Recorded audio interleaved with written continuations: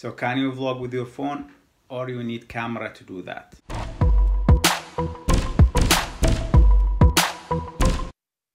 Today is a good opportunity to check that, because I forgot my camera in Turo rental car. So I will go to get my camera, but while doing that I will vlog with my phone. After I get the camera, I will continue with the camera. So let's go. Taking my bag. My bag has everything I need.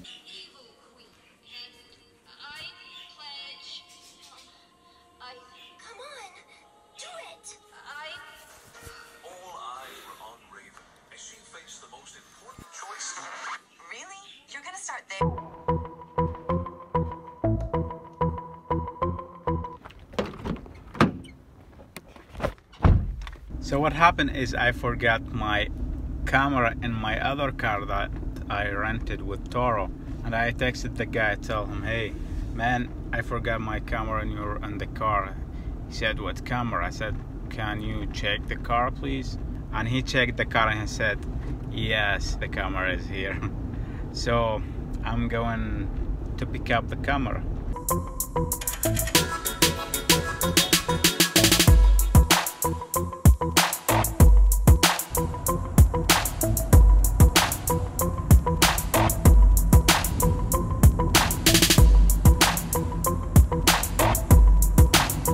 So many nice places on the way to New Hampshire.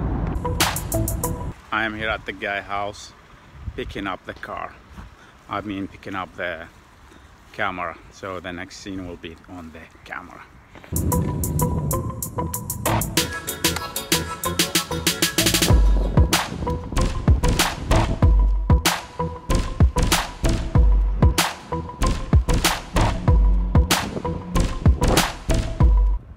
There you go, that's the view from the camera. And here is the wide angle.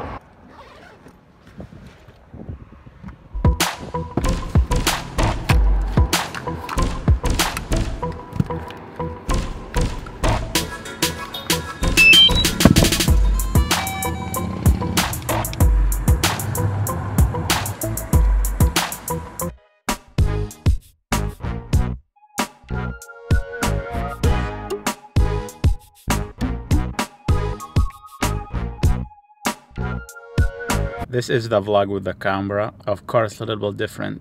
By the way, I do Turo rental car, so if you want to rent your car, if you have extra car, or if you not using your car, you can rent it to people and make some money. So how it works, there is app called Turo, T-U-R-O. I'll post the link in the description. If you sign up, I'll get the commission. So if someone rent it, they will come to your house and pick it up and return it back to you, and you make some money. Plus there is insurance from the company, so you don't have to deal with your insurance if something happened during the trip.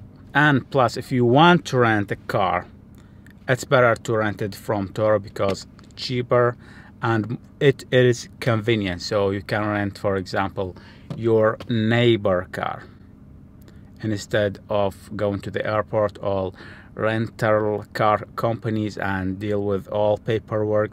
With Turo, you just put your information online and sign up online, put your credit card and pay, boom, just go pick up the car. So that's it for today's vlog and the lost camera story and Turo rental car company.